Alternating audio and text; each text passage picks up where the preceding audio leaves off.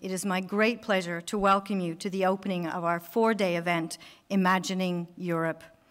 I would like to extend a special welcome to Her Royal Highness Princess Laurentien of the Netherlands, the President of ECF, who will give the opening address. Hello. Welcome. Good to have you. Wow. We all, you and I, share a responsibility in shaping the world we're in. We need to make Europe explicit. We need to dare it explain in clear and simple words and images that speak to everyone's imagination. Art and culture can do exactly that. So we need fresh voices from the outside, and luckily enough, one of them is here. Amitav Ghosh.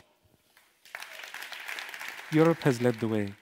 In doing so, it has created an immense continent of carbon in the atmosphere, a dark shadow that is wholly out of proportion to its size.